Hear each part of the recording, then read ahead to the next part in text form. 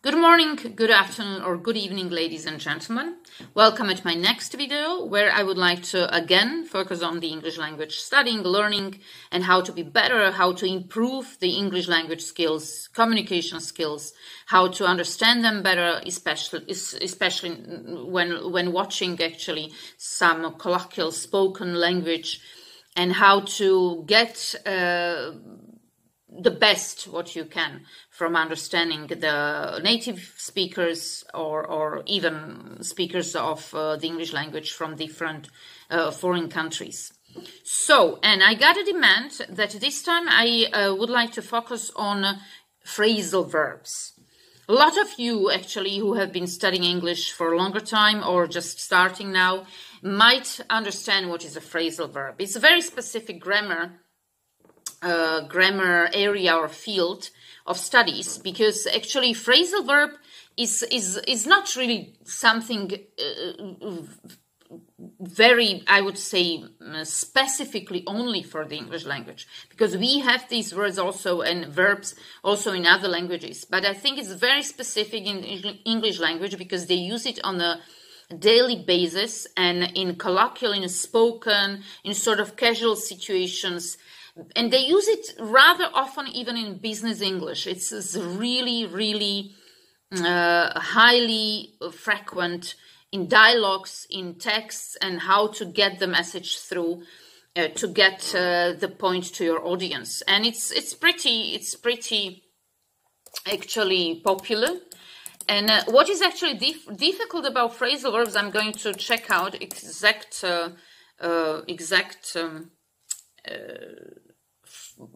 explanation and description. What is it? So what is phrasal verb? So it's coming from some basic base verb, and plus there is something added, and then they create new verbs with different meanings, different context. Phrasal verb is a combination of a verb, an adverb, or a preposition. For example, shut up, which we all know, or look after, take care, get along with, or be interested in. So it has a many aspects, and I think you can encounter with a phrasal verb in every other sentence which you use in dialogue or in some context.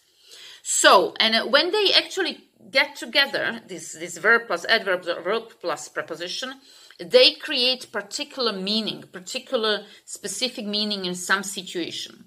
What I would like to actually highlight is that there is one phrasal verb, for instance, look after, which is usually there is a general meaning, general sense, but in different situations, in different contexts, in different sentences, it might have different meanings. So there are many phrasal verbs with get or give, with look, which has a lot of different meanings in different contexts and situations. Sometimes it has a literal meaning, like literal, that for instance, with up or down, it means physically something up or down when you create it and when you form it together with the base verb. Or it has a completely figurative, a completely different meaning, which you have to get out only from the context. So this is really actually sort of tricky and a little bit misleading, confusing, because a lot of time we understand what is put up or get down physically, like when you take it literally. But when there is another context, you don't sometimes understand it or you don't get it. So that's the whole problem and a whole trick about that. So usually I think that the best way, after my long teaching skills and how I understand it, to explain it to students, is to understand it and to remember it, somehow get it through the meaning. So at a particular example, how to use it in particular sentence, to remember it in such situation. That's the best way how to learn it. Not by heart, not by alphabet or like dictionaries, because that's impossible to remember, because it's pretty hard. Today I prepared for you, that's why I'm going to check it also in dictionary, because I need a list. And then I can actually go through the list. I prepared for you the first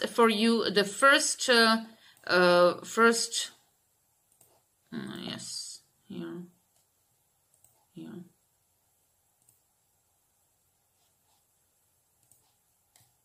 Yeah, the first phrasal verb with the get. So all the phrasal verbs which we can create with the base verb get, and then we can actually get a lot of different meanings. Yes, so get is the base verb. Past simple is got. Passive is got. Be careful, because a lot of dictionaries, and especially in American English, you can encounter with the form gotten. Gotten is the past passive form, and sometimes you can I mean meet with that in archaic texts or in some texts. Gotten, and it's more American, but I think nowadays in around the world, like, you get it less and less. The first one is actually, yes, I have to find out here.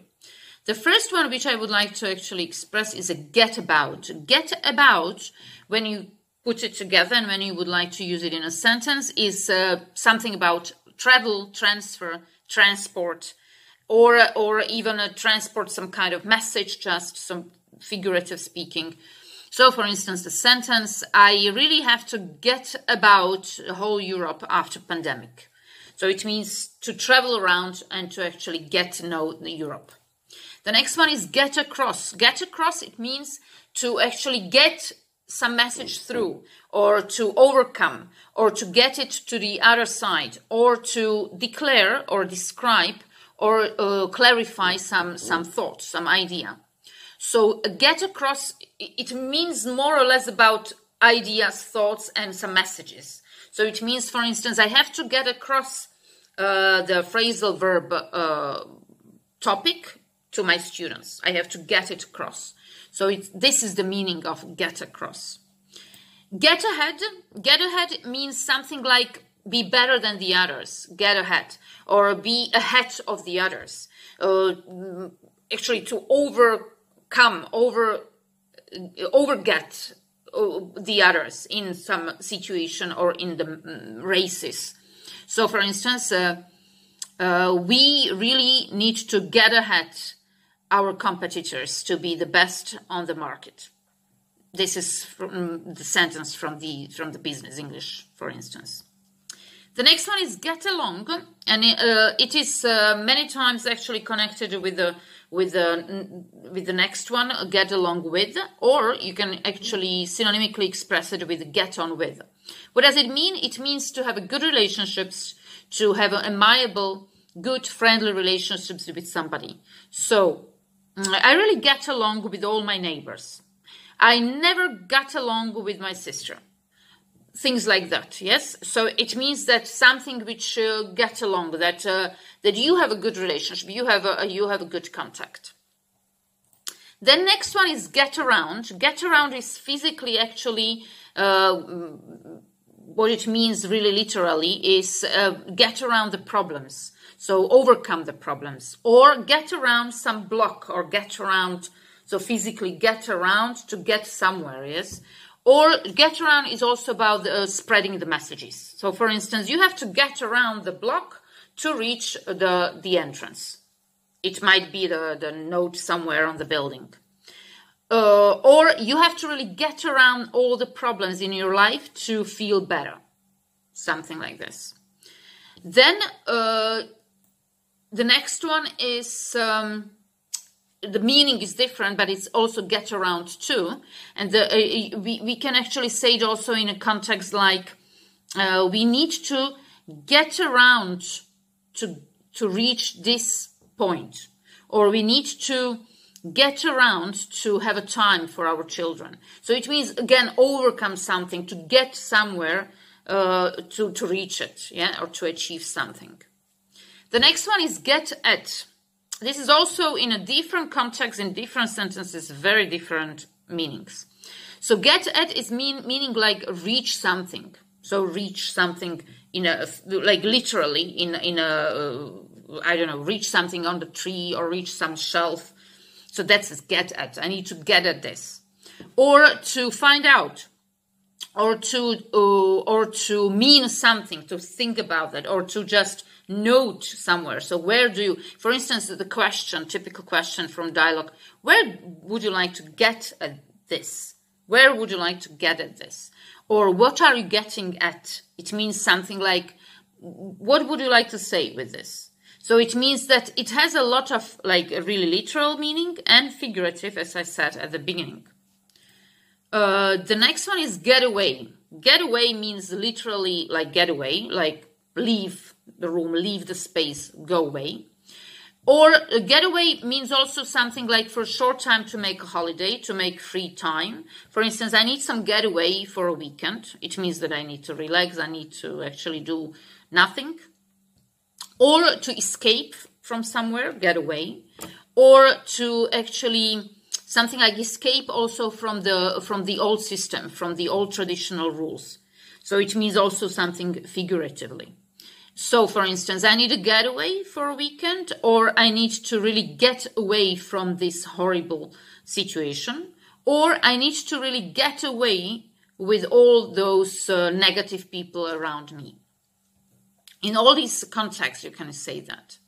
The next one is get back. Get back is a literal meaning. Get back, go back, so return, come back, return. Or to get it back, so get back something. Or to revenge something to somebody. So it means something, I need to really get it back today. I don't know, something. Or I would like to really get back to him that he understands what he did to me. So it means something like revenge. Get by. Get by is a very colloquial spoken language. They use it primarily in the situations like I have some money for I have the last 100 euros and I can say that 100 euros, okay, I can get by the end of the month with this 100 euros. So it means that get by that it's enough money to reach the end of the month with this money. So get by means to have a sufficient amount of something. Or I have some water and I'm in a desert and I say, okay, I get by with the water until the end of the day and then I'm done. So something like that, yeah? So you get by with something. Get down is another phrasal verb with get. Get down means like really destroy somebody or really making it really depressive, or get down really literally like kneel and get down on the floor or sit down on the floor. Or get down means also to write it down, or really like get down physically and literally get down from somewhere. So when somebody is sitting too high or is somewhere higher, get down here. Or from the ladder, for instance, you tell him get down. So it has a lot of literal but also figurative speaking, figurative meaning, yeah. For instance, get everybody down, I say it to somebody, yeah. Or really, my job is really getting me down. It means I feel really depressed. I really feel horrible after doing my job.